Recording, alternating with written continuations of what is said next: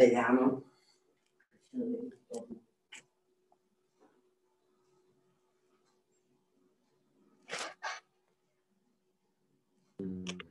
Hello, everybody. So we're about to start. I will present myself.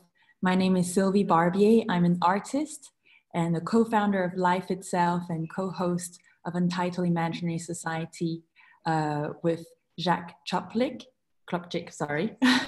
And I'm very happy today to welcome you for a conversation with VestAndPage on changing the gaze and moving beyond anthropocentric imaginaries. So I will now pass over to my co-host, Jacques, and welcome everyone. Yes, welcome from my side, Jacques Klopczyk. I'm a social psychologist and a facilitator, and I'm really excited about the theme. And we choose it because the imaginaries that fueled Western modernity over the last centuries put humans front and center. But attending to the multiple crises we are facing today, it is necessary to move beyond these imaginaries and find imaginaries that situate us within the larger webs of life. And this also means that we have to change our gaze, the way we look and listen to the world, to other life forms and the modern humans. And in turn, also how we define ourselves within this world as individuals, as societies, and as a species. And I'm excited to explore this theme in the next 90 minutes through impulses by our beloved guests, through breakout sessions in which we will explore specific aspects of it, and in more interactive, larger group settings where we have question and answers. On the technical side, we are supported by Petronella and Simran, who will have a look at the chat. So whenever you have a question or a technical topic, just post it in the chat, we will have a look at it. Most of us are, after 6 months of lockdown, quite familiar with Zoom. This might not be true for everybody, but for most of us. So we invite you to add behind your name, to add your location and your preferred pronouns. Yeah, I think on the technical side, that is all there is. We are curious why you said yes to show up to this session today. So we invite you just for a short moment, 10, 20 seconds, think about why did you say yes to this session today and post it into the chat. So I will be quiet for 10 to 20 seconds, just why did you show up today?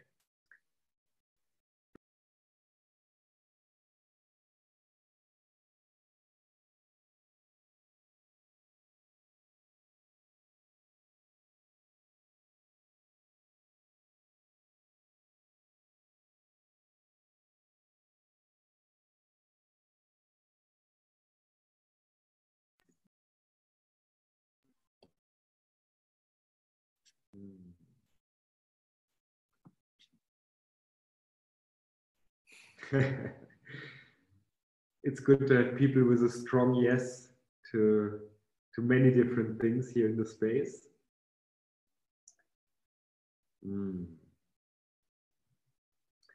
Beautiful. Yeah, keep it coming. So we'll have this as the backdrop to have our intentions and our curiosities for this session today here. And when Uti and Rope from Untitled Alliance in Demos Helsinki invited us to host the Untitled Imaginary Society, Sylvie and I were putting our heads together, like who could we invite? And a lot of names came up, but one of the names that came up, or the name that came up right from the start, was VestAndPage. So Sylvie, how come this name from VestAndPage came up? So first, to give a little bit of context, Untitled is an extraordinary alliance of people and organization who are here to really create a different future and to imagine together in a process of 10 years together. And in that, we set up the Untitled Imaginary Society, which is an online forum for us to kind of go in an inquiry about what are the theoretically and livingly for us to kind of think about what would take to have this breakthrough. And basically, when I started thinking about who could we invite to dwell in this question, I thought, who best than Andrea and Verena? So to give a bit of context, I attended one of their extraordinary workshops, which was much more than a workshop. It was a true temporary artistic community during the Venice Performance Art Week. And it was truly the most transformative embodied experience I've ever had, because they are mastered in creating a context for people to discover their humanity and to create new ways of looking about what it means to be a human being. And as Untitled is a collective act of creation, I thought that would be a privilege to bring other masters at the table and to discuss together. So I'm very, very happy to have Verena and Andrea today. So Andrea and Verena, maybe you can say a little hello so people can see who you are in the collection of image. Thank you for inviting us, Sylvie and Jacques. It's a wonderful opportunity to contribute to this amazing project that you are setting up. We humbly enter like in the tip of the toes, you know, and our contribution today, we thought not to talk about our art in particular because of the broadness of what Untitled Imaginary Society is. If we just talk about our art, it could sound a bit of a form of escapism, which we don't want to do. So we have a series of thoughts and consideration and hopes, which for us are more hopes, which can fit into the concept of what Untitled Imaginary Society is foreseeing. So we kindly invite the audience to be patient, because these considerations are not just said, they have been written. So we will read for 10 minutes each what for us is to change gaze in the time, the crucial time that we are living. And after that, there will be a short video that we will show, and we can then debate together, converse together, talk together about these concerns that we try to heave up, to rise up, and to find points of convergences substantially. Yeah, that's what we hope to do today. Amazing, thank you so much. So yes, we'll start with that artistic intervention. As we want to, this is amazing that online today we can come together and bring your practice to a live form. So please, we'll give you the floor. Yeah, okay. So you start, Verena. Hello, everybody. I'm Verena. Thank you for being here. I will start with reading a text, which Andrea will continue. You can lean back, close your eyes, relax, just let it come to you and flow with the thoughts, which are a flow too. Towards the poetic gaze. We have been told and used to feel that art serves to show and tell things we would not otherwise see and hear. But this doesn't seem to be enough anymore. We need to change by questioning not just what being an artist means, but what being human means. So what should be our first step towards this? By making art, I look at the world, a world that we have brought to the edge of an emergency, a world strangled by perdurable crisis created by us. Now look what we've got, matchboxes for trees and open drains. Is it any longer enough to simply look out at the world? After all, this is a world we have contributed to making. We need to take new responsibilities to change it, keeping silence within, be attentive, free from prejudice, to contemplate, to begin a process of liberation. We should find ways to communicate to one each other amidst the ruins and not to continue dancing blatantly on our same corpses. We need to spend on ourselves longer, work deeper, but with challenging ideas.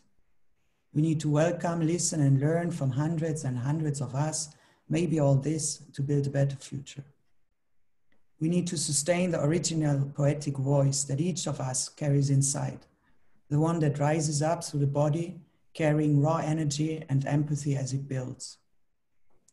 A voice that reveals truths that are horrific to hear. Stories of homelands, forced nomadisms, genocides, massacres, separation. We have this possibility, the one of sharing experiences and creating something new by sharing. A simple act that doesn't cost nothing, but is the essence of life. So to honor this chance, we need to take the courage together to delve into the unspeakable, looking out at the world through our eyes that have seen the depth we can sink to.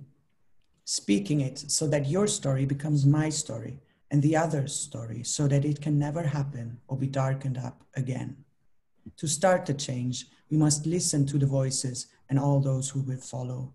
Every artist, every activist, every body, for the body is exceptional.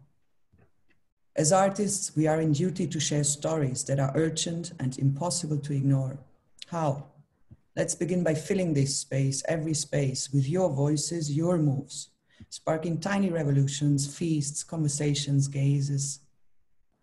The power to make a difference lies within each of us. Every day we die to be reborn again and rediscover ourselves through our own dreams, side by side with our bodies that we try to manage and run, entangling and imprisoning into roles that we have built for them. There is always tension and drama in all this. I explore and determine the relation between my body and my soul, a unity that seems only possible in the realm of utopia, something improbable but not impossible, a last frontier to discover. I recognize my presence in this world through my daily rituals, by expressing myself with common gestures as if I were seeking an ideal of circularity. And one day I decided not to see. So I decided not to see, and the question came to my mind. What does it mean to see a little, to see partially, to see freely sometimes, or to choose in peace and tranquility to never see? This forwards a critical issue. It is a question of quantity, to be free to see as much as needed, desired, as much as is deserved, being critical of seeing continuously. The vast majority of us can see, or is obliged to see from the moment of waking to that of slumber. But then by not seeing, one day, I realized I saw the invisible and understood that the invisible is no mystery anymore. Is it real? Is it not real? It is configuration of the things inside and outside, intuitive in harmony. When we don't put our gaze outside and see, I'm told we see ignorant gestures of anger and rage. I'm told that we are suffocating in houses like boxes imprisoned in cars. We see dumpster cities, mountains in skying decor, seas like graveyards of plastic, lakes and rivers as poisoning cemeteries, cloistered alleyways and sweeping plains, forests enduring waves of pillage and migrating clouds. We see colors devouring space like people. I'm told of our addiction to screens made in Asia by enslaved children and women in the cellars of factories that at times kill themselves for despair. I'm told that we use an amount of infinite time to log into our PCs with human interaction reduced to data. I'm told that we are closing our borders and build up walls and that many turn their eyes away when they see a refugee in a bus. I'm told that we continue to judge people by stereotypes, appearance, skin color, gender definitions, dresses, nationality, religion. I'm told that yesterday another village in the Middle East has been bombed by the drones of our countries. They have been doing the same since years, and we play it as normal while continuing to ask ourselves who the fuck we are laying safe in our couch. Catatonically, we see continuously this ugly, this beautiful, this dull, this mediocre. Marching forth so that we may see more of what is ugly, beautiful, bland, mediocre. We have to oversee, see more, see heaps, because there are events to calculate, mistakes to prevent, situations to control. Therefore, I stop here. Seeing and not seeing, always, never, excluded, seeing sometimes, but what, where, what, who. Absurdly, if during the day I'd close my eyes, society would deem me indolent, unfit for progress, to not to see, for a moment, for a little while, for a week, for a year. Do we exist for what we see or for what we actually are? How many ways of gazing do we know? That day I decided not to see, for I realized that to turn my gaze inward, I could keep my ideals uncompromised. Despite everything, I still believe that people are good at heart. Anne Frank wrote that nobody need wait a single moment before starting to improve the world. No one has ever become poor by giving. So now it is time that I listen and learn, for today I am not much less ignorant than I was then. About deportation and the defense of the race theorized by the German Nazi and Italian fascists, about concentration and extermination camps, gulags, mass graves, places born from hatred. About hate as a virus, a social disease arising with virulence during social crisis, spreading as the result of frustration and when the ideal of democracy is betrayed. About hate as a collective phenomenon manifesting towards those who are being perceived as different from oneself. About the civil duty to oppose division and violence. So now it is time that I listen and learn, for today I am not much less ignorant than I was then. About what is happening to Afro-American people day by day, about anti-Semitic regurgitations around Europe, anti-immigrant sentiments at every latitude, persecutions of Christians and Muslims, attacks of extremist terrorism, violence of dictatorships, and the policy of terror pursued by governments. About the falsehood and disinformation perpetrated by media to favor political groups and ruling classes. About network technology as a useful tool for promoting the culture of dialogue and how hatred sneaks inside the World Wide Web as a livid slime. About the battle of opinion on social media, about the notion of network, which by definition should unite and connect. So now it is time that I listen and learn, for today I am not much less ignorant than I was then. About racism, a plague so deeply rooted in our human soul. About slavery, about lands stolen and exploited, about indigenous genocides, about white profit equals white guilt, about history made, unforgivable crimes, systematic stains of hegemonic imperialism. About personal and ancestral traumata that a lifetime is not enough to solve and that our bodies store and carry. About the innocent people who end up in jail without rights, killed by cops. About the effects on the life of those who are subjected to rape, murder, abuse, slavery, lynching, oppressing, and to systemic mass incarceration, legalized police murders, redlining.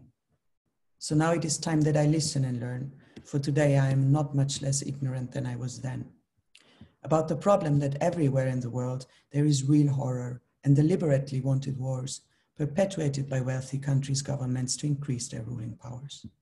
About the widespread persecution, genocides, atrocities of vast scale, ruining the lives of millions while devastating their homes and lands. About those policies responding to the hypocritical self-righteousness of us who become accomplices once we pretend that we do not know what is happening and do not take our stance. So now it is time that I listen and learn, for today I am not much less ignorant than I was then. About Libya being a hub of slave markets where Black people are bought and sold as property. About concentration camps in China where hundreds of thousands of Uyghur Muslim men are unjustly imprisoned and their women are raped to erase their race.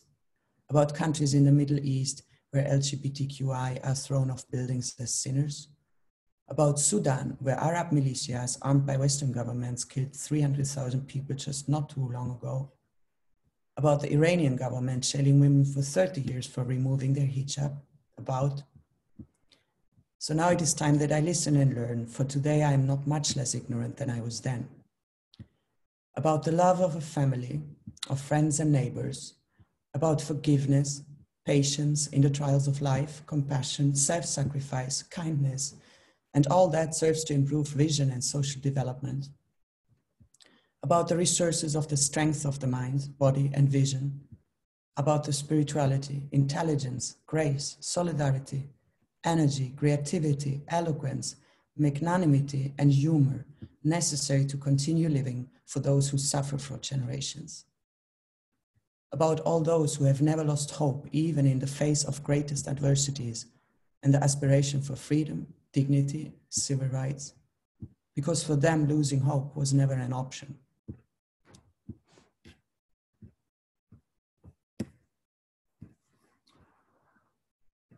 I gaze time to imagine time.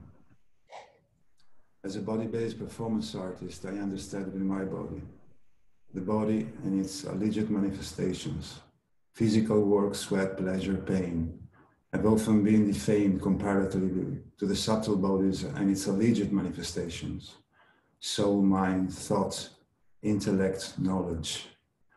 I do not tend to rely on this separation, for the human body affects cognition. It is an active part of the cognitive process, embodied cognition, the vision of the poet more than the scientist. For a change of what I see unjust in society, I attempt and change myself, gazing into time, my time, considering that what is happening now is a progressive change related to a continuum sequence of events. If I assume continuity between past, present, and future, I will simply establish that in reality, the human beings act on hypotheses drawn from experience. The problem is how to justify the fundamental assumption that the future will resemble the past. In principle, it is conceivable that the future may be different from the past. Still, it cannot be established by proofs, since there cannot be no evidence concerning the future, other than the inference from an experience whose validity can otherwise be questioned. Even if historical knowledge and the reading of the present allowed any form of prediction, what future should we talk about when the future has not yet arrived? If evidence for a future that exists because we predict it was available, the future would no longer be the future, and the evidence would no longer be the evidence. In this sense, the future we are talking about is a future that never comes, and of which, consequently, nothing can be known because it does not yet exist. By withdrawing into such a fate, as a skeptic, I can make my criticism inexpugnable, but I'm not. Reasonably, however, there is a risk in expressing ourselves about a possible future that arrives. A time future in which things happen and the prediction can be verified, even if not in an absolute sense. It can be foreseen this future will be like the past. It is confirmed by the consistent experience of countless positive and negative examples in daily life, history, in the spheres of social, political, and scientific science. Also, it should have a particular specificity, referring to moments already defined over time, so that the prediction is made more valid. Even using the frequency as a criterion with which similar events or patterns are repeated. The fact is that this future is precisely here and now. From observing current circumstances, the short-term future consisting of events shaped by those circumstances will resemble the present, made up of the effects of similar cases, which, however new, can be associated with predicting the near future. Specifying precisely how much time can pass from today to the near future is perhaps impossible. Still, it does not mean that to have any expectation. Always present time points towards the future, and that, if wrong, they can be corrected.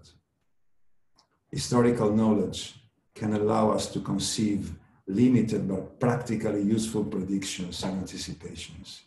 However, the past experience may be useless as a guide because there can be no way of knowing if the future will be like the past, and nothing can be learned from history when interpreted by the way too general, since all events are unique. The recent past, present, and future are not separable, and that, in addition to generating conceptual frameworks of expectation, they contaminate and parts of them coagulate into each other. Why all this to say of an infinite present while being physically distant as now has become a predominant existential experience? Because to talk of an infinite present, inhabit it, stretch it, we should not escape by take our stance from the fragmented beauty of our violated landscapes and cry out our cry for poetry. We can do so by putting in dialogue our multidimensional biographies, the conceptual and the preconceptual, to extract matter of more in-depth understanding and discover again that the future is present in the same sense in which the past is present, at least here, at least now, at least imagining. Imagination, it has always been my only savior. Anytime I imagine, I seek and foresee. I imagine, and when I do so, I rely entirely on the immateriality of my visions, because they invite me to confront the impossible to make it possible. Dreams that at times come true by human activity processes. To survive to the current situation, since week, a phrase by Andrea Pagnes in his poetics is coming to my mind. Art begins with resistance, when resistance is overcome. And also the proverb, che la patecala, beautiful things are difficult, repeatedly spoken by Socrates in the dialogues by Plato. Indeed, beauty at least. As a performer, I tend to read beauty as a volatile image to hang on the nail of the nowness, a challenge, a provocation, a trap in which to fall to reclaim new beauty, since everything else is a form of waiting, a constraint to get free from, and shape our existence to become an act of poetic disobedience and rebellion. As Albert Camus, the author of The Plague, wrote, beauty, without a doubt, does not make revolution, but a day comes when revolution needs beauty. In the age of the digital revolution and of the ethics adrift for the winds of right-wing populism and nationalism, there is still the chance to create beauty. In times of crisis, to create beauty means never to cease to look for it. Whatever the circumstances, we should inhabit them to then go through them, rediscovering a type of interconnectedness between humans that take precedence over economic and instrumental relations. For beauty may spring from connection, formed by sharing a rhythm where our intelligence, sensuality, radical tenderness, dreams of poetics, utopias flow together to concretize emerging ideas and fairness and equality necessary for a new planetary harmony. Gazing, recognizing, therefore imagining, it is no escapism nor generalization. Although no imagination helps avert poverty, in reality, none can oppose oppression or sustain those who withstand in body or spirit. And imagination changes mentality, however slowly it may go about this. If so, imagine this. Imagine a people of hope, a people of vision. Imagine a people who yearn for knowledge, a people who believe within themselves as well as they believe in everyone else, all accepting aspects of one another, progressive, open spirits in the love of nature, evidence, and compassion. And now imagine this, people driving crazy for that materialistic bullshit, yearning to better and outdo, trying to succeed, even when the concept of success has surpassed. Get a grip, take a grasp. People whose lives are built on rage or on science of a systematic stain. Delayed evolution requires a revival. Imagine death. Can you picture it? It is like staring at the sun. You can only gaze into it at eyes closed. So then imagine life now.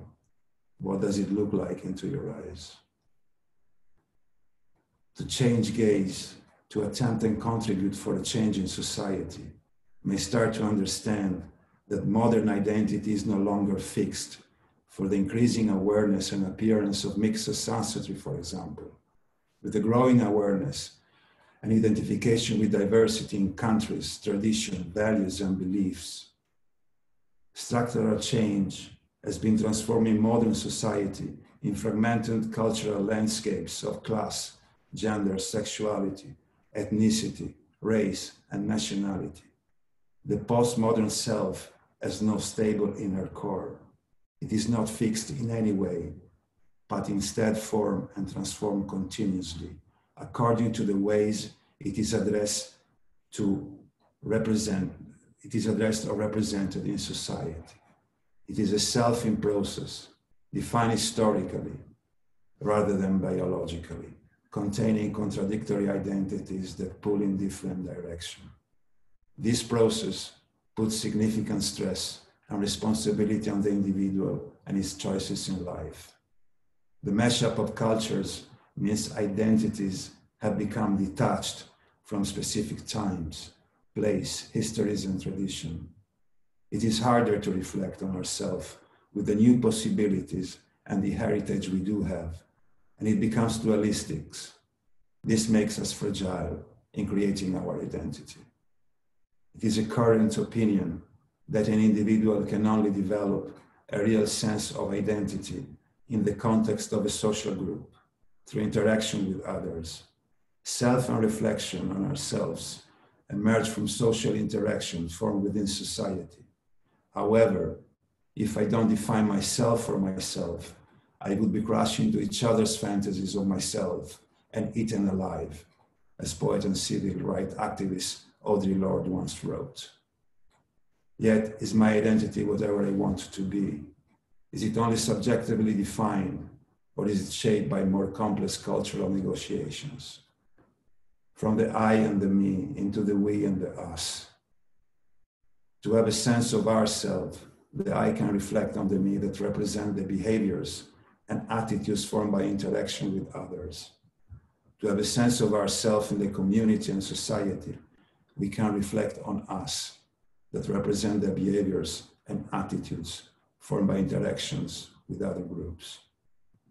When we talk of valuing fundamental human rights, addressing the cultural heritage and the potential that each community has, we indeed speak of freedom, integration, and equality. Yet, the many problems we are facing today are because we have shown incapable of embodying and enacting what we say we believe, and that was already stated in the 1948 Universal Declaration of the Human Rights. All human beings are born free and equal in dignity and rights. Everyone is entitled to the all rights and freedoms, including race, color, sex, language, religion, political or other opinions, national or social origin, property, birth, or another status. Furthermore, no distinction shall be made on the political, jurisdictional, or international status of the country or territory to which a person belongs, whether it be independent, trust, not self-governing, or under any other limitation of sovereignty. Everyone has the right to freedom of opinion and expression. This right includes freedom to hold opinions without interference and to seek, receive, and impart information and ideas through any media and regardless of frontiers. So why we have come to this heartbreaking point? We start with high hopes, then we bottle them, for sooner or later we realize that we are all going to an end without finding out a reason why. We develop long-winded ideas without radically stretching, extending our body of practical learning to dig into the actual constitution of the existence and perceive its essence. I may know my past, but I can't foretell my future. The future is in my back, my history is in front of me, so I harbor the tension and expose it to you, not to cover them again, but to externalize, contain, because you are the other face of me and I am the other face of you. The crack in the house of history that open up so the water can pass through the scars of ancestral territories. I'm not speaking out of anybody else's truth, for I am nothing, carrying few dreams with and inside of me, without being them. I am in a body that is mine, and I'm not the primeval we, but a body, by nature radical, as any other body is. If we dig to the roots, we are all entry points, one story that becomes many. I, you, he, she, they, we is still universal. In the ambience of life, we become sore. You are damned if you don't do, and you are damned if you don't recognize and expect to be accepted. There's so much we don't know about, so it's time to stop to play everything all normal. Life is a minefield where it is necessary to go beyond each physical action to honor it fully. And what do we want to create from here? System want us to believe in all that sort of well-packaged lies so they can control us to drag us down to a level of social, sexual, spiritual, intellectual, inoffensive mediocrity. We wander in countries of failure, colonized by unscrupulous wankers. We give them out our homes and homelands to us their deadly weapons in the name of elusive temporary protection, accepting their sickening ideas of a new world order shaped on purpose to create modern slavery and division among us people. What does that make us?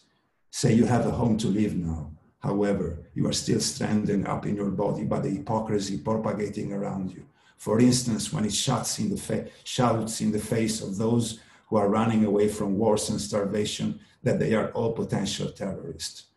So where can they breathe?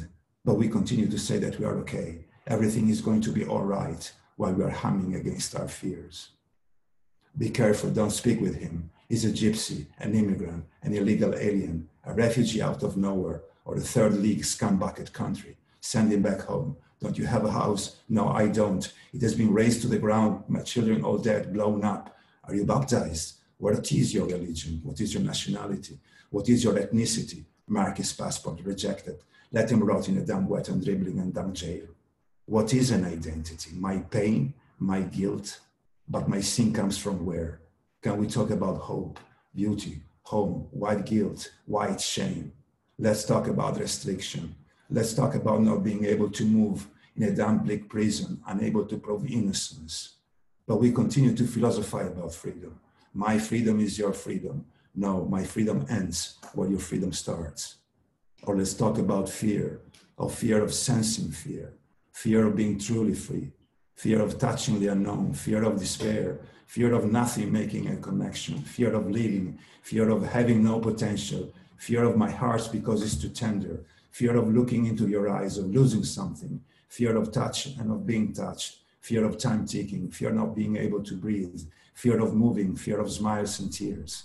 Give it a trajectory, a luminous trail, scratching with your fingers into the fissures and the cracks of the bricks where our fear is sleeping, a snake caught in its layers, a spore near the opening, uncoded, not labeled, fear as a medium, not as a message.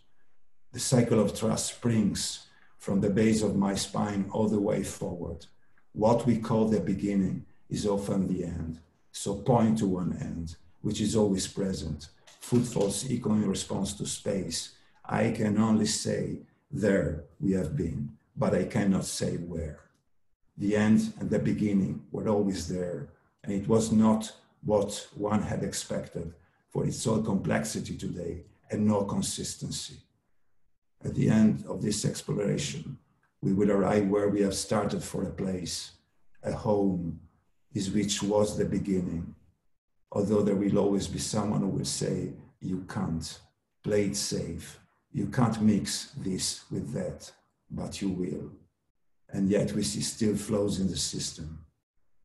Many of us didn't go to sleep hungry last night, didn't go to sleep outside, had a choice of what clothes to wear this morning, didn't spend a minute in danger, have access to clean water, medical care, the internet. We can read, we have the right to vote. And yet, modernity promised the freedom from fear now lies in ruins. Fear as medium, not as a message. Fear as collateral effect, the force behind progress. Fear to take a chance, scoring the aces. Fears that plays and wins, caressing, embarrassing. Fear manages, fear rocks. Give it a face, a symbol. Science lines, voice glued on a wall, which animates and gives evidence, fear along the lines, undefined by boundaries, physical, drawn, etched, carve actual bodies and imaginary forms.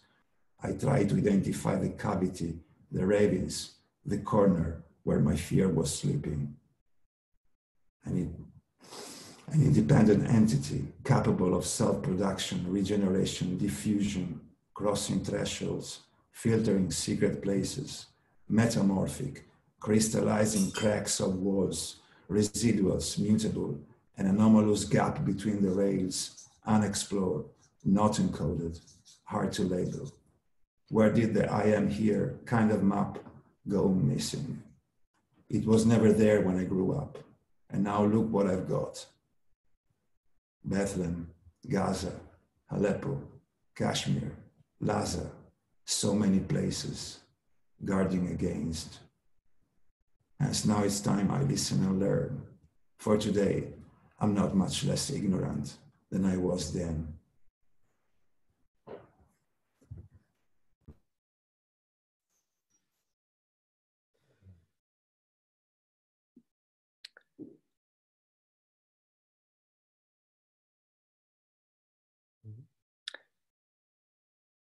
I just want to embrace this moment of silence after this meditation on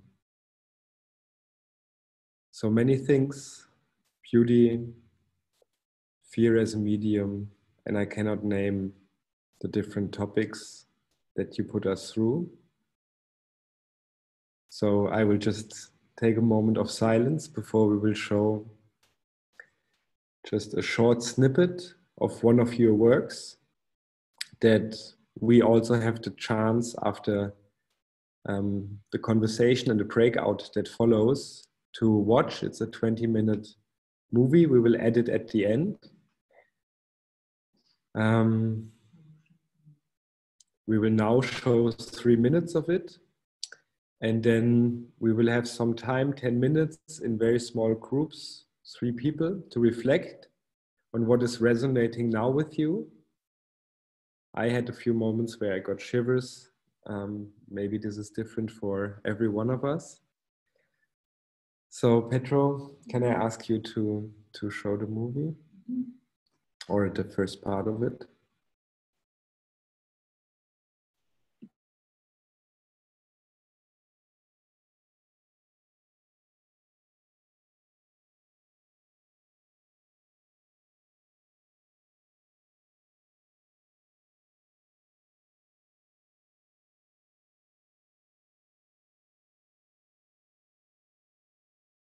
لا إله إلا الله محمد رسول الله لا إله. Je m'appelle Mohamed. Je suis malien, je viens du Mali. Moi, j'étais un grand maçon de mon pays. J'avais beaucoup de marchés. Un jour, j'ai pris le marché de construction d'un grand bâtiment. Ce jour-là, mes hommes et moi, on devrait faire la toiture. On a pris tous les matériels nécessaires. On a mélangé le ciment. Mais soudain, il y a eu un changement de climat. Et tout a basculé.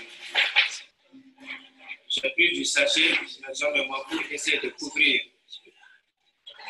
pour diminuer les dégâts. Mais ça n'a pas marché. Et tout le travail qu'on avait fait était ruiné. Donc, pour éviter la prison, j'ai décidé de m'enfuir. J'ai pris le car pour Gao, qui est une région du nord du Mali. De Gao à Algérie, les rebelles nous ont attaqués. Ils ont pris tous nos biens. Quand je suis arrivé en Algérie, j'ai commencé à travailler durant un certain temps. De Algérie, j'ai pris la route pour Libye. Et à Libye également, j'ai travaillé à un certain moment. De Libye, j'ai pris la route pour l'Italie. Ici en Italie, je me sens en sécurité, un problème d'intégration. Ça, je ne fais pas de théâtre, mais c'est une réalité de ma vie.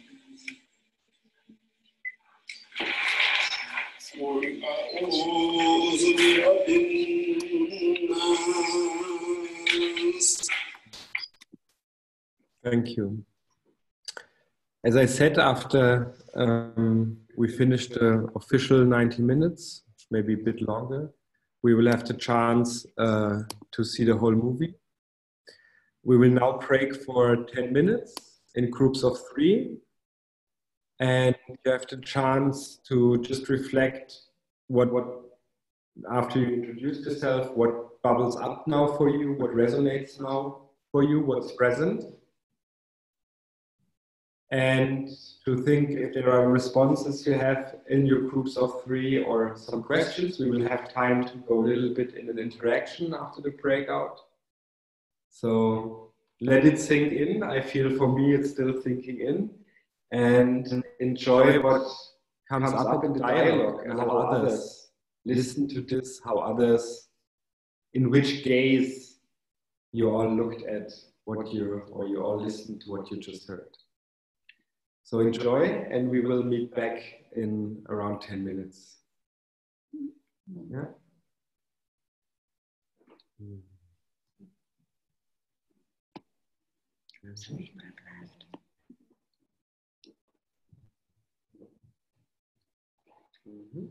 Go.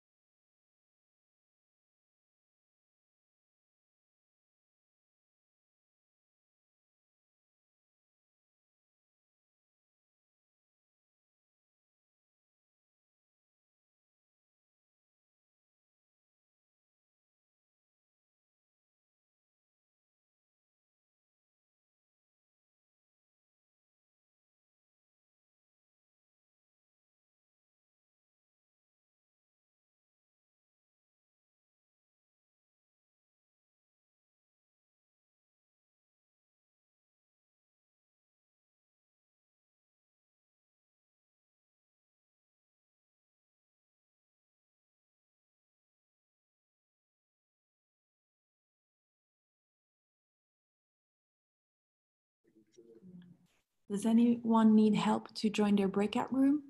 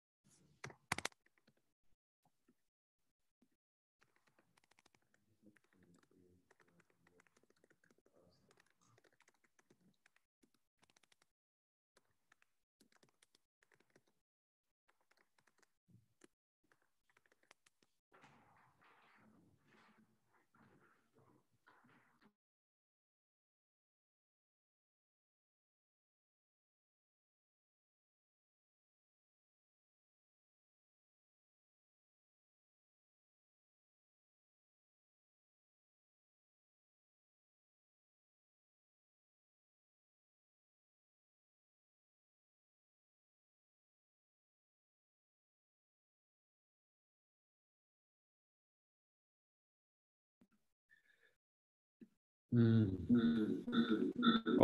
sound.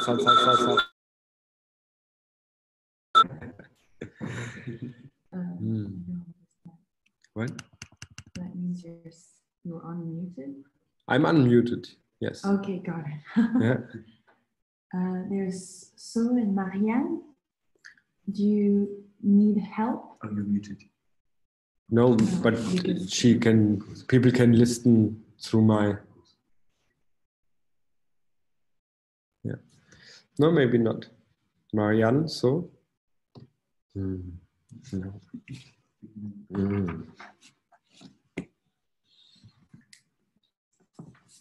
Charlie's there.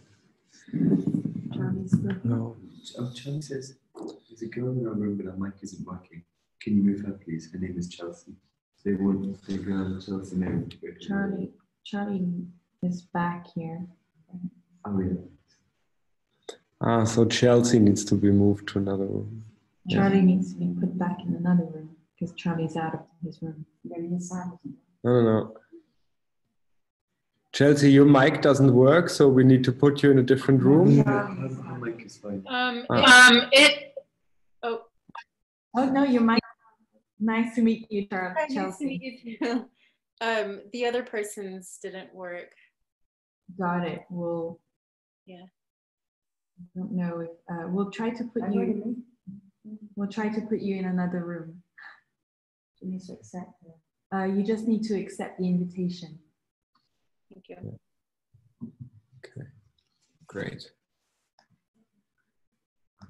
So let's say 5 more minutes, and then we get them back. 2 minutes before the end. That hasn't been 5 minutes yet. How much do we have? 4.5. We have now. Yeah, it's only been like 3.5 minutes. Ah, on your. Yeah. Okay, good.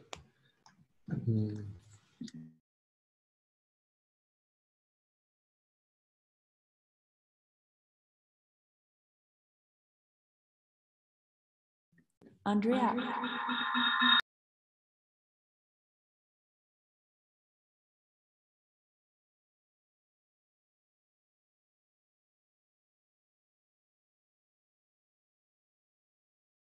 Hello? No. Hello? Good. Yeah. Okay. No echoes. Can you hear us fine, Andrea? I wanted to ask you both if we thought to the both texts that you read that we can share with people. Like is great. Oh, there's Will and Chelsea. They're still not in their breakout rooms. Yeah, sorry. It kept sending me in and out. Will, we can't hear you. Sorry, it kept sending me in and out, and so I just logged off and then came back in again. Got it. We'll try our best to send you, but otherwise we can some of us like maybe share ourselves what we got from the reading of the text. You're the privileged one with the artists themselves. So I was just letting it wash over, and then I'm here in the United States, and of course I'm in basically the epicenter of it in Louisville, Kentucky. This is where Breonna Taylor was murdered. So, it's very new, it's real, it's like out in my community. But one of the things that stuck out in the lecture as a performance lecture in my eyes was I didn't know that you all were underground resistance fans from Detroit. And I heard the lyric like wrapped in from Make Your Transition. And that is a very important track in techno for those who are listening. Here in the Midwest, we're really familiar with Midwest techno. So it was really beautiful to hear that language of oppression, which is underground resistance, that's the sound of it in Detroit, So that's what I was blown away in that moment. It also reminded me of poetry that it almost was like defying time. Like the way the words were just washing over me felt like I was transporting through time, backwards and forwards and backwards and forwards. And so the movement was taking me backwards and forwards. I'm not sure if like it was like, oh, they just mentioned underground resistance, I'm in the speaker, or if it's something else. So that was my really quick overview. And I was like, oh, I need to make a performance lecture myself. So I have that noted here. Yeah. Beautiful. Thank you. I'm very excited to be in this room with you.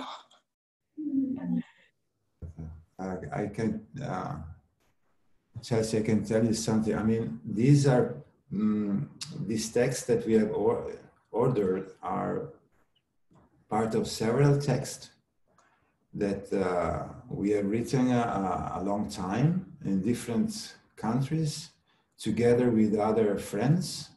One of them is actually watching us, you know, so it is not that last week or last month when Sylvia invited us, we started to write it. And we thought which kind of text that we have wrote in the past years and which part of this text could fit in the purpose of United Imaginary Society, Untitled Imaginary Society. So the things that is circulate, the circularity on time is a good observation. And Will, I don't know if there's something you would like to share from your experience. Yeah, it was making me think of how being pulled towards something. So the idea, the image of the sun, and looking towards that as though that is, you know, is death, and that constant wish to look towards something else that isn't right now, and that drive, that feel, it's like an impatient energy to constantly look away, but it's towards something which almost hurts more. So it's like, where do you actually, what gaze can you fix on, because everything hurts at the moment. There's so much pain and so much, and even anything which is beautiful feels so intensely beautiful because all this pain is around it, that it's just like, that's too much as well. So yeah, that's what I was feeling from that, and I was just like, how do I, parts of my brain was going, how do I distract myself from listening to this? And I was like, oh no, just listen to it. You don't actually have to do anything right now, and actually just close my eyes and lie on this floor, which is why I've ended up here to be able to listen to it. And so yeah, thank you so much for sharing that. Thank you. We have about 1 minute before the rest of the group join. Everyone is coming in now. Wonderful.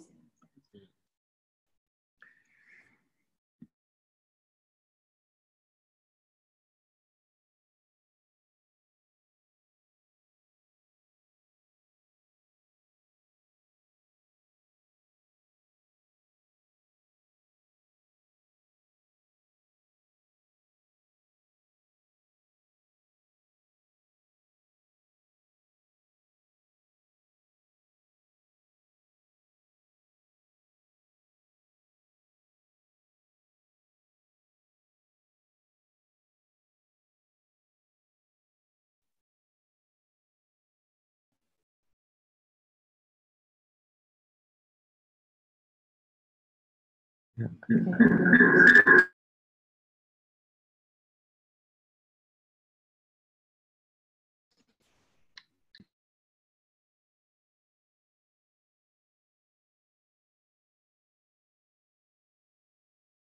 Hi, so is there two people who would like to maybe share what they got for themselves out of this meditative, artistic experience that they would share with the larger group?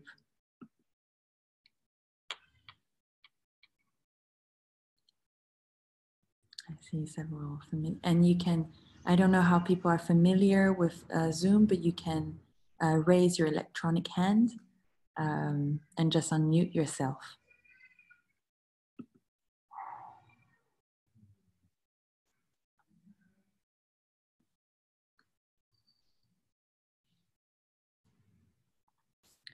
Well, in that case, if we have shy souls, well, I'll hand over to you, Jacques, for our Q&A part. So just one moment. Should I hold? Yeah, no, it's good. Yes. I think people can hear me. So yeah, maybe if there's nothing to share yet in this context, maybe there are questions regarding what we heard. And yeah, you can raise your your hand, we will see it. If not, I think we have questions. But if people, you can also write in the chat questions that you might want to ask to the artist, and we'll try to select a few of them that we might have the opportunity to ask Verena and Andrea. And we have prepared some questions we would love to ask you both. Mm-hmm. Yeah, and maybe we start with one. I think imagination and vision is often so much tied to the eye and to projecting our view, not to look at something. But your work, Andrea and Verena, entails so much work with the body, and it was also very important in what you read or what you shared with us. Verena, why is it so central to your work to work with the body? Or I don't know, when we prepared a bit, I was not sure which pronoun to, or which connecting word to use, work through the body or work with the body. I don't know, I'm not sure which question, how to ask this question properly. Good point. What are we inside? Are we with it? Are we through it? Well, basically, yes, we're performance artists, so the body is artistically our instrument. Beyond that, we believe also strongly in the body as an instrument of knowledge making. There is this beautiful metaphor from the Hindu scriptures that considers the body as a chariot. Maybe you have already heard about that. And I often come back to think about that even when it's about our work, because it composes the elements of the intellect, the mind, the senses, and the body, and puts them all in relation with each other in this beautiful image of the body being the chariot, which is being guided by the self, basically through the intellect, and the mind, which is the reins, and the senses, to come back to the eye, which are the horses that are actually pulling it off. So it is impossible to think of one of the other separate from each others. This is what personally is important for me in the performance practice. Sí, a las 9:30. So is somebody to asking? No, I think it's unmuted. Huh? It was background noise. Yeah. Okay, yeah. Okay. So the notion of, or the working through body, and also untitled is an alliance. It's a coming together of organizations, of people to co-construct. And one of the first texts I was really touched by that you shared with us in the preparation was the notion of a temporary artistic community, where you bring together artists and non-artists to co-create together. This is a departure from the image of the artist as a lonely genius. It's really a collaborative practice. So maybe you can share a bit why this collaboration or this co-creation is so central for you and for what you do. Because exactly of this that you have said,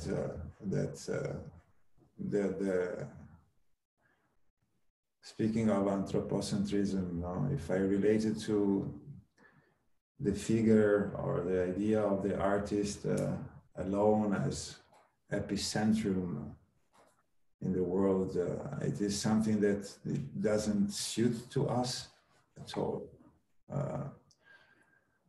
Of course, there are a lot of time that we, or even alone, we spent in our studio to conceive, to think, but when it's a moment of put things into practice, I cannot do without the fact that my being exists when it is in relation with other beings. And that everything makes sense when beings, entities, and when I say beings, I don't just say human beings, but also objects, space, time, interface and intermingle with one another. And in that moment, the poet would say magic happened, but it's not, or let's read it as magic because it's always surprising. There is a flow of energies that by chance, by conflicts, contrast, or harmony, they create something which is surprising all the time and which is not foreseeing a priori. And this is what I intend as a beauty of making art, which is a little, how to say, a little box that give me also hope that if society would be as such, you know, that in that moment, okay, our responsibility is to create a space, a temporary space for these encounters to happen. And when the encounters happen, then there is a dynamics. And as because we are there to make art, of course, then there is the art, a kind of art that springs.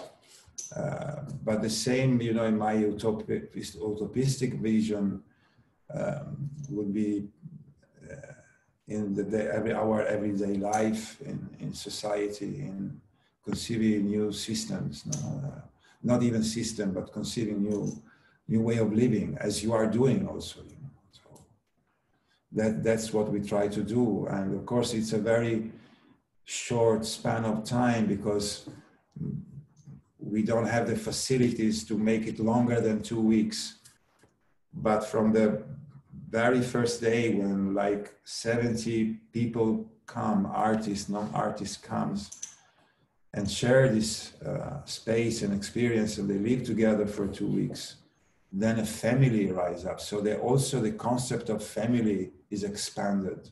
It's not the normative family that we are used to think of, okay, which I don't want to criticize at all because I also am part of a normative family, so to say, although we live in a different way from the normative. But it is like going back to the concept of the tribe, of being together around the fire and telling our stories. Also that we now have, although we now have not anymore the fire, but we have tech devices or whatever, you know, that, but the concept is the same. The stick, you know, the stick is not so different from the laser ray. Yes. Thank you so much, Andrea. And I really wanted to jump in because for me, being part of one of those experiences, why I wanted you guys here was that I think in the practice here of Untitled Imaginary Society, for us to really imagine a radically better future, it requires first for us to come together differently. And we are very used to maybe come together with our intellect, with our ideas, but a lot less used to come with our body and with our being, and to create a space where we can truly experiment radically differently of what it means to come together about imagining differently. And I guess one of my big question, and it's a huge question, and so we might need to kind of like try to condense that, which is, it seemed to me very clear that you guys had an uncommon view of what it means to be a human, because I think in maybe the dominant view of society is being a human often is like we're fixed things, like I can't change, the world can't change. And in this exercise of saying, hey, let's imagine a different future, it comes with a presumption that transformation or something else is available.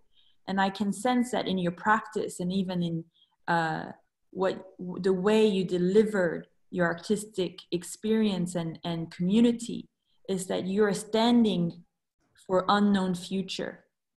And I guess my question is, to come to that, is what is your deep view on what it means to be a human being?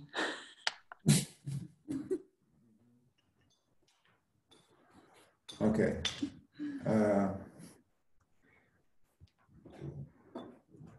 Historically speaking, we have always faced as human beings a major problem.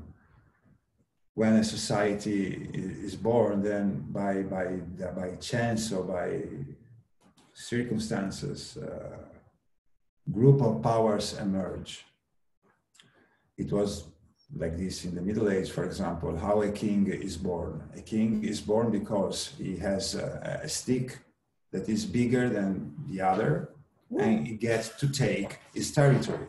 That's it. No? So there is always something that is connected to possession. I believe that when we radicalize ourselves and we really, as Verena said in her text, we have to not give away what we have. What we have is giving. So if we don't possess what we give, already we can make a change into ourselves. And if someone start to make it, and the other sees that it's not so difficult, then things can slowly change. Another factor for me to deepen the question of the human beings, and I've written this little, that we should accept that there are many things that we do not understand, and we won't understand them never. I don't want to say that with the analytical mind, with the analytical mind we can understand many things. But then the analytical mind, and in this Jacques can help me because he's a psychologist. With the analytical mind, that when we solve or discover things, we create immediately cognitive schemas. And cognitive schemas are made to dominate things. But then there are things that escape our dominion. Timothy Morton speaks about hyperobjects that are so powerful, like, the climate change.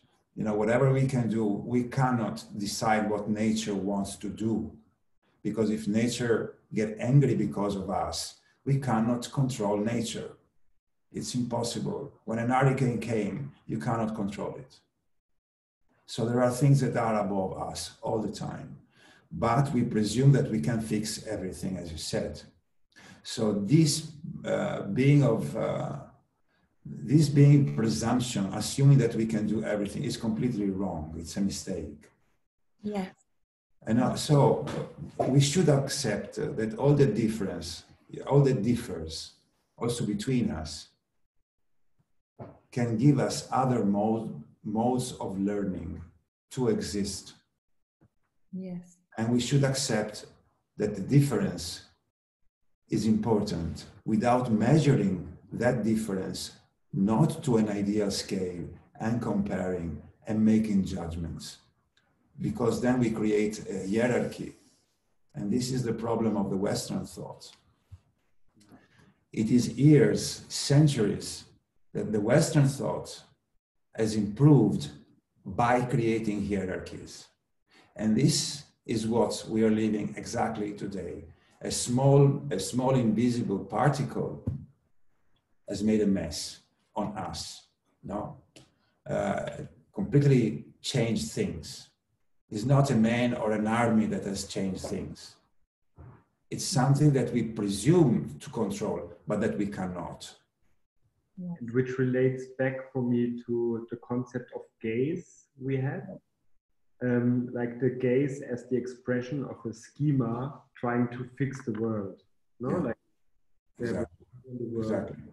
So. And we have been lucky a bit. I have lived with Verena last year, which she had a very problematic disease. I mean, I can say You're saying it. Yeah. She got the TBC, that is an invisible bacterial inhabiting the lungs that sometimes it can awake for we don't know why. We don't know why.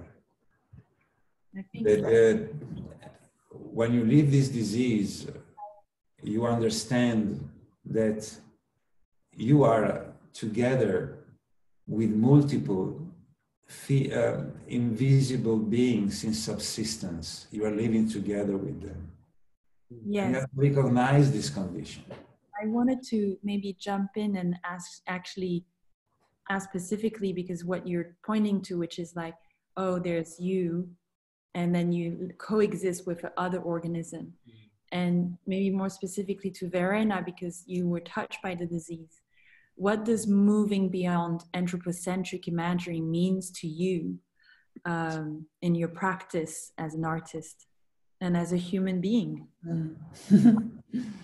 Well, crossing the two questions maybe, because on the point with the human, I'm probably more pragmatic than Andrea. Maybe because of the experience of the disease, maybe of other belief schemes or systems, which is like human is, and that there we also come to the anthropocentrism. I think human is a biological, physical phenomena, a very, very complex one, a very, in best case, very beautiful one. But then again, strip it down. This is once the pathogens make me realize that I'm so much biophysics. My thoughts are biophysics. As a consequence, my body, it is. Then we can speak about the higher self or the spiritual side of it. Everyone might have their own ideas about that. But on the plane of being, this is where it comes down to. And this is where anthropocentrism comes in for me. As soon as I'm able to admit that, I admit that I'm just as equal to matter and substance and whatever matter, substance, and nature can produce. So if nature and substance can produce spirit or thought or soul or consciousness, then probably I'm not much different. I'm like, this is not much different. This human being is not much different than anything else I see and experience around me. And this is what we, in our artistic practice, often come to. So we try, if we work in live performances, our aim is always to approach everyone as the other face of me. And when I come to work for our films, mostly we work with nature or so-called objects, which we try to approach in exactly the same way, because they can tell me a lot of stories too, and they can be a good partner for art making too. But I need to step beyond that idea of me being in control or me being more important or me having to say more. There we come again to the thing of listening, right? Wonderful. I wanted to maybe open the floor for our audience to see if anyone would have some question they would like to ask directly to VestAndPage. And if not, we also had a few from the chat. Yes, Helen, you can unmute yourself. I just wanted to thank you. I'm in the UK, near Cambridge, in the UK, and I just wanted to thank you for, I wasn't expecting to be sort of quite so dumbstruck as I have been, and I just was reminded of the power of art when we speak truth, when we, through whatever medium we have, and how powerful and necessary that is, particularly at the moment. And so I thank you for bringing me to that realization. I just tuned in, I thought this looks interesting, and whew, there it was. And the power of your words and the way that you are and how you are talking about the sort of power that art can bring us to. When there is that skill that is much needed to bring us and bring an audience, bring the relationships that we have to that point of realization, what do you then do with that? Because that is a really, in all the noise that is going on around us, that is such a valuable, it feels like such a very, very valuable thing to be able to do. And so I guess I don't know, this is just my thoughts out loud. Where do we go if we have that skill? Where do we then take that? Or do we just bring it to the world, offer it as a gift? And through platforms like this, we're able to connect, we're able to gather strength as a community to be able to amplify that, because it feels like we can't trust technology. We can't trust those channels which were trusted. So art speaks to truth to me. That is the definition of art. So yeah, I don't know, that's just where it left me. That's where I am at the moment. Where do we take it? If we can bring people to that realization. Wonderful. So where do we take that gift, Verena and Andrea? Where do we take the gifts? Okay, so quite, you know, I can't foresee the future in a way. I can say what I feel now in a way.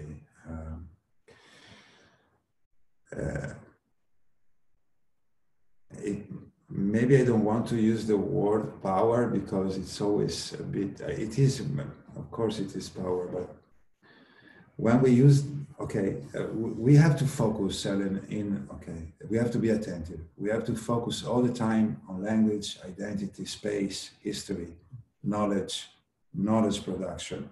And it's very complex now, and there are many things that escape our control continually. Even to the greatest poet and the greatest philosopher, they escape in a way when we try to embody them and enact them then in real life, in the everyday life. What I do believe is that art is a tool, first of all, and we are the tool of art. So we artists are the tool of art, and I don't have to look for consent or sex or whatever feed my ego, which I need as a very small human being. You know, it's good when these things happen. But if I embody the fact that I do art to produce an open space of relation, which I am into it also because I need to relate to the others. And the art that I do is maybe my language to relate with the other. And if some other is infected or positively contaminated, and I vice versa from a member of the audience, for example, what comes after is the most beautiful thing. It's maybe a friendship. And this happened quite some time in our artistic path. And this is why we are here today with Sylvie, for example, you know. So that from a participation that she did 3 years ago, now we are here to share even deeper thoughts that we had at that time. And this is beautiful. This is beauty for me, for Verena and I. So this is the power of continuing. And let me please add that, because I was waiting also for the point to say it.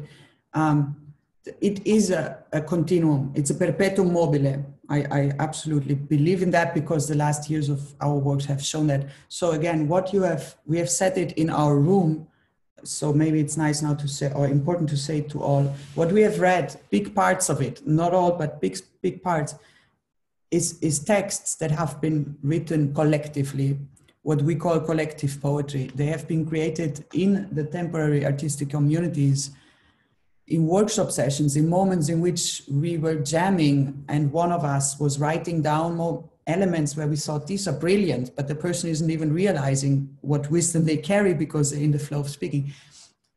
And all that we did was collecting it, editing it, and asking also for the permission to continue working with that. And the same can do the persons who have contributed and taken part in these things. So it's a continuous becoming. This wisdom, what you have heard now, is not just grown in our heads. Of course, Andrea is a brilliant writer, and I put my little part of it inside too. But a lot of this is growing through being and making, and it continues. In a way, it's like, we are like collectors of little grains of dust, because we don't want that they get spread in the universe, you know, and so we try to collect them and this is why they are so strong. So we can write strong poetry, but these poetries, these collective poetries have a particular strength that goes straight to the heart because they come from many hearts. And something always reaches someone. They come from different cultural backgrounds, from different life experiences. There's so much in it. For example, the perspective that I read about time and how to gaze the present time and to stretch it as an infinite present and not just foreseeing the future, predicting the future. It is something that I explored thanks to a friend of mine that is 27 years old from UK. You know, he's a queer artist, a beautiful queer artist. They are, sorry.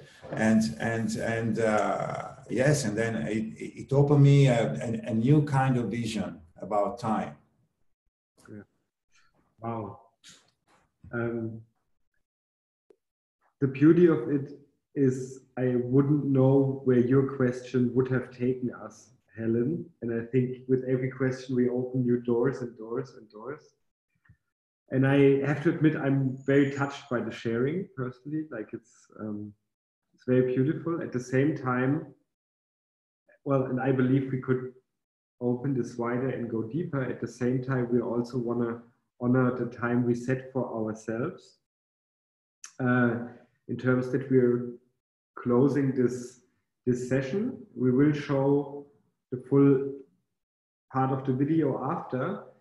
But at this point, I will hand over to you, Sylvie, to try to find like a good temporary closure for whatever is happening here.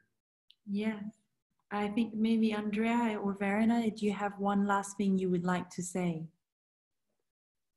You know, maybe we respond quickly to the questions I see in the chat. Yes. What do you think? If you're still there, just to as quick as we can. So Oti is asking, since I saw VestAndPage introduction saying have worked together for over a decade, I've been wondering, how did you come to work together?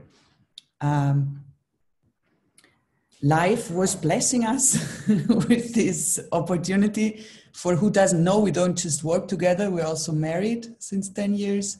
So it's really a constellation of the stars that make this beautiful thing. And we've met, we come from different backgrounds in theater, visual arts, philosophy, writing, makeup artistry. And I have been living in Berlin, working for a festival organization. Andrea arrived with his theater company to play at that festival. It was a theater company of so-called social theater in Italy, which includes differently abled people. The festival was also of that theater kind of theater. And there I met this group and this man, and it was love on first sight. And when we started to live together, we also started to work together. We both didn't make performance art before. So what we do now has really just grown with being together, with working together. Okay, yeah, yes. For Chelsea, yeah. Very quickly. Chelsea asking, do you have titles of 1 to 3 books for us to read? For philosophy and how to see the future in a post-anthropocentric imaginary, I suggest Timothy Morton. You can scout on, you can see all the title he has written and choose, you know, dark ecology, or hyper objects or other things, or you find a lot of things on internet too. And about pandemics and things like that, there is this title that is White Fragility. I have the EPUB, so I can send it to Sylvie and then Sylvie can share it. And another one which is Why I'm No Longer Talking About Race with White People. So these are books they say quite controversial, but you know, it's good to read them. And also Audre Lorde, which is a poetess, black poetess, Edouard Glissant, Poetic of Relations is very important. I've read 2 parts of him, two sentences of him also. And another one Slowly, is... why am I not say Edouard Glissant? The second one, I missed the second one. White Fragility. White Fragility. Yeah. Mm-hmm. But I have the EPUB, so I can send it to Sylvie, so Sylvie can share it to you all. And then, yeah, and Toni Morrison. I mean, I'm in love with this beautiful black lady's writer. She's fantastic. Wonderful. Thank you so much.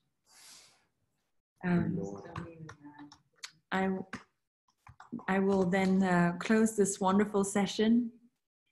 I really want to acknowledge you both for the extraordinary stand that you both are, to really create a space for a different future to arise and to not let the past keep coming up, because it does take a stand to let the future come to us rather than us polluting the future with our past.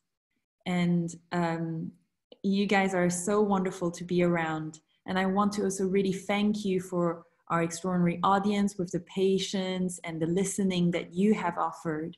And finally, I really want to say a massive thank you to Uti and Rupa for us to give this platform and created this wonderful initiative to start this extraordinary conversation. And if any people are interested in being more engaged with Untitled, you can go to the website untitled.community. We'll just put it on the chat. And we'll now play a 20-minute video of what we saw earlier of the clip. If you need to go, please drop off. And if you have the time, please stay on. We'll just play the video through sharing screen. So thank you very much, everybody. And finally, maybe if you want to say one last thing, Verena, Andrea, otherwise, have a wonderful afternoon. Thank you, everybody. That's the moment for us to really be grateful for Untitled and for life itself and all the people behind it. Thank you for creating this space, virtual, but very, very human. And everyone who was here, we really hope to meet you in this world in real. So let's keep connected. Thank you. Yeah, I just say that we have chances and choices. Relations can put up into contrast and violence, but if we think that relations is a fantastic way of chemical osmosis between human beings and between the world, then we can maybe aspire to contribute to a change, a positive change. Each one in his own way, their own way, their own way. Thank you. Thank you. So Petronella is about to share the video. Bye, everyone, and we'll just share the video and we can all watch together.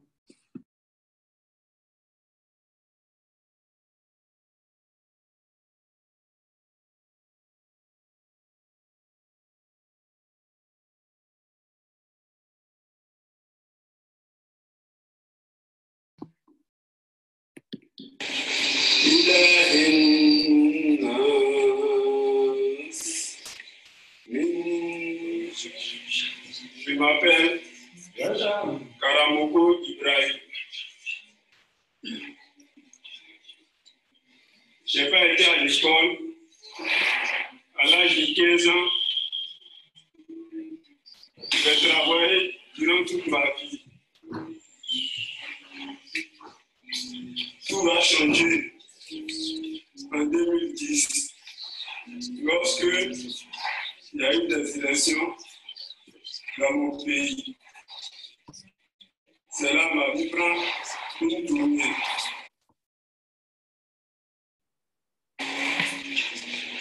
Après les élections, tout a vraiment changé. J'ai été obligé de laisser mon pays pour le Ghana. Quelque temps après, je suis retourné dans mon pays pour venir regarder mes enfants. Et après, j'ai pris la route pour le Burkina. Du Burkina, je suis arrivé au Niger, ensuite la Libye. Ça, c'est une autre vie. La ilaha illallah, Muhammad Rasulullah.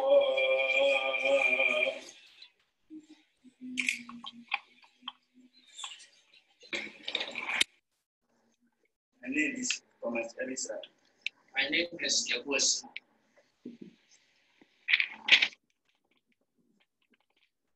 We come from Ghana. We lost our parents when we were young, and life was not easy for us. So we decided to go to Libya.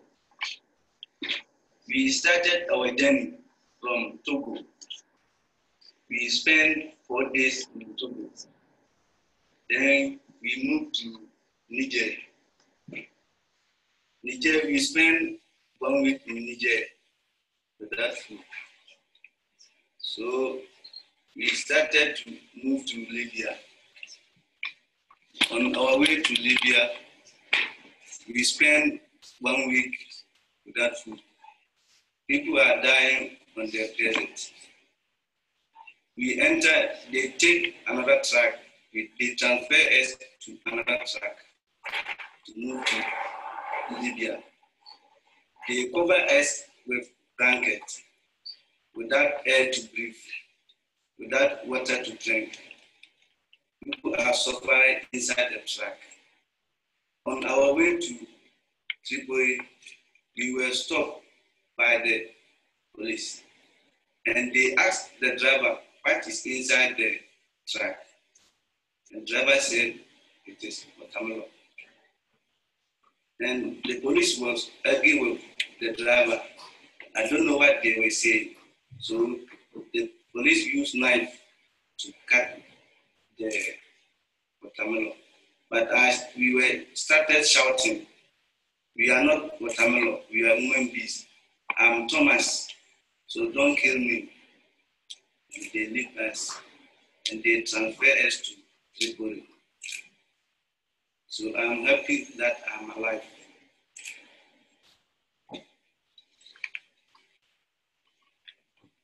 After that, I say, man, so we are on Pioka. He decided to go back to Italy because Libya and easy. And not easy and be through Italy. Muhammad Rasulullah.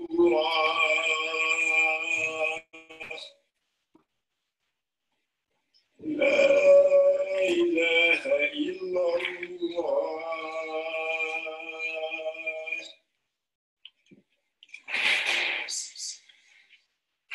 My name is MD.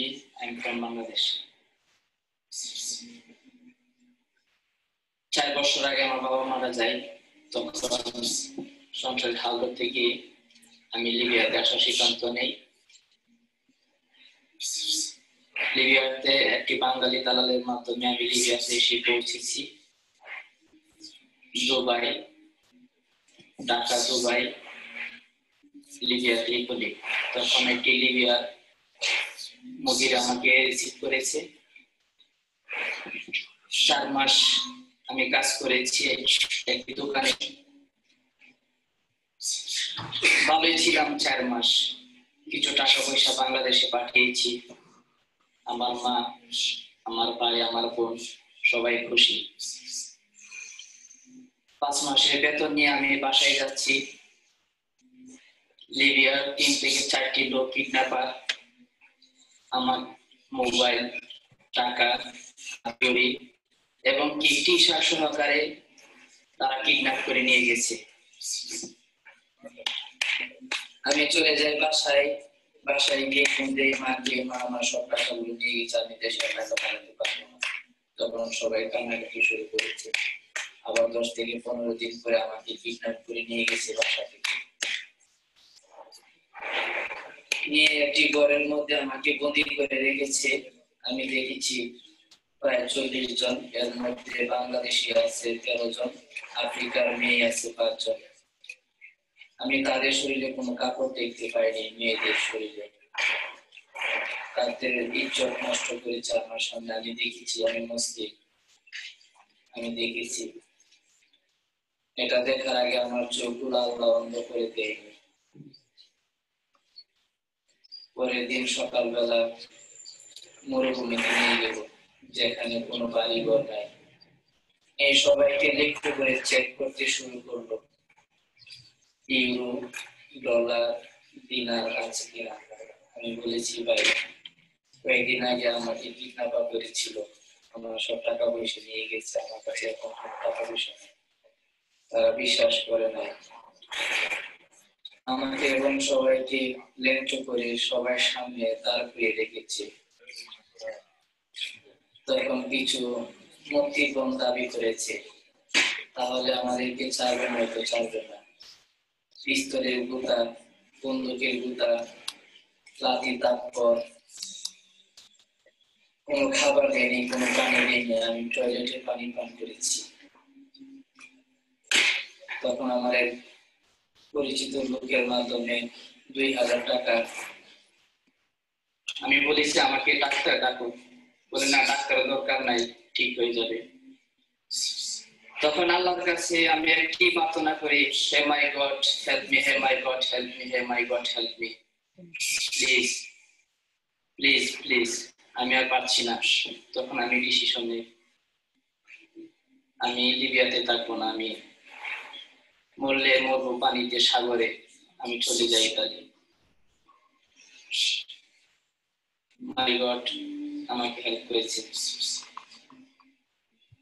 لا إله إلا الله وحده لا شريك له الملك وله الحمد وهو على كل شيء قدير.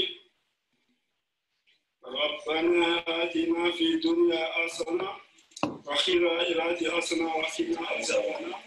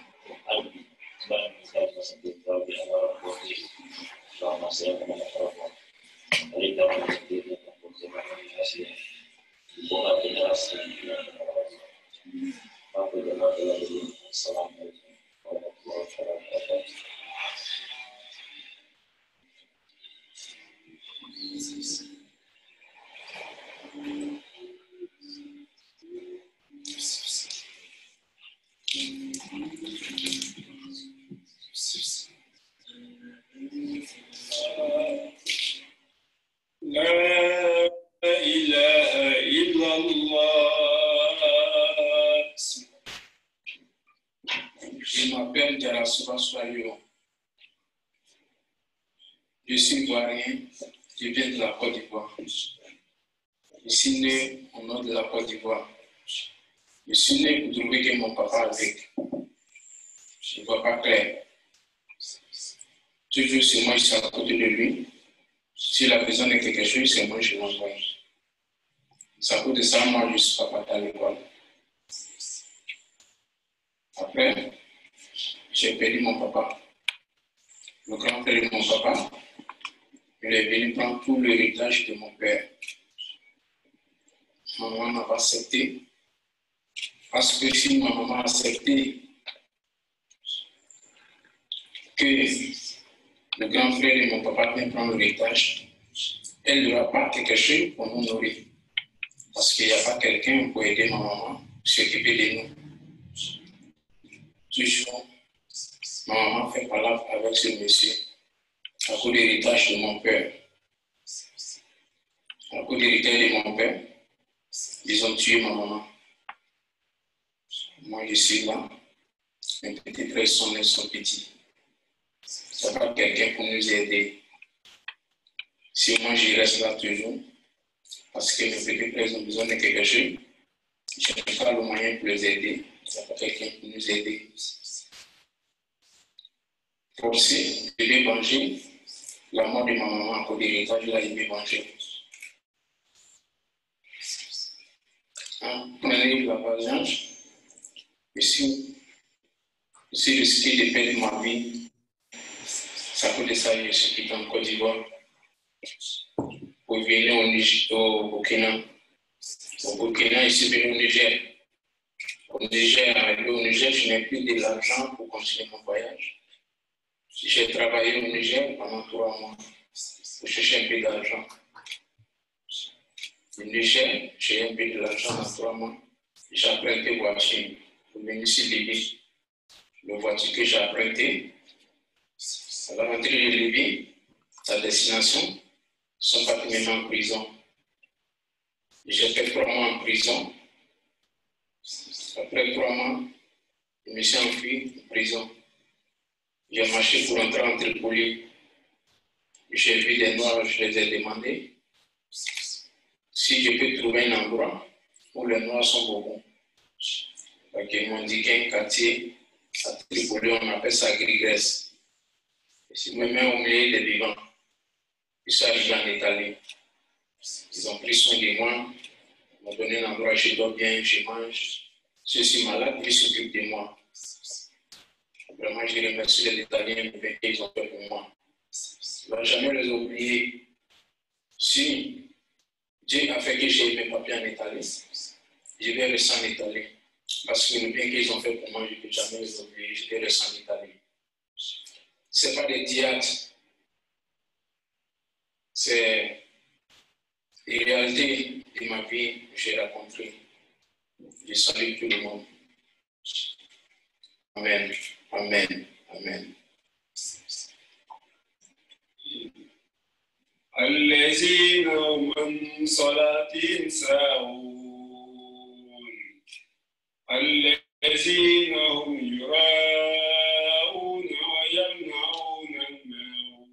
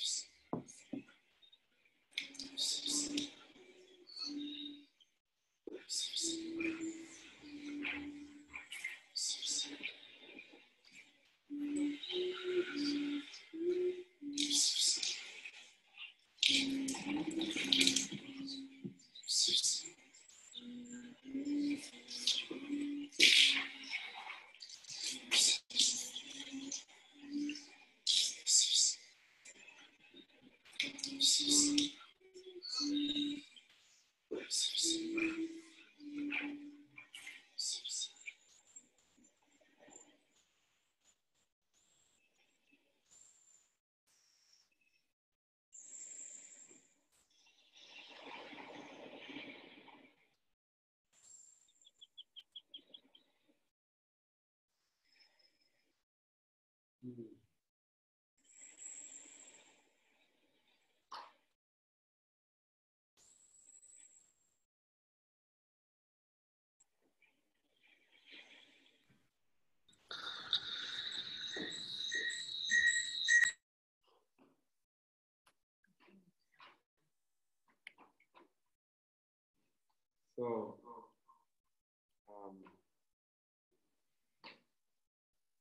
how do we find a good closure to this? I think I speak for all of us involved in this evening. Just a big thank you. And also not only for the 1.5 hours in talking and thinking and exploring together, but also sharing your work here. There is much more to explore when it's possible in person, but I highly recommend to visit the website of VestAndPage. Verena and Andrea, you have so many stunning stuff. In that sense. Yes. We're about to close the Zoom room. Thank you, everybody, and we wish you a wonderful day and adventure to live life itself. Bye. Bye-bye.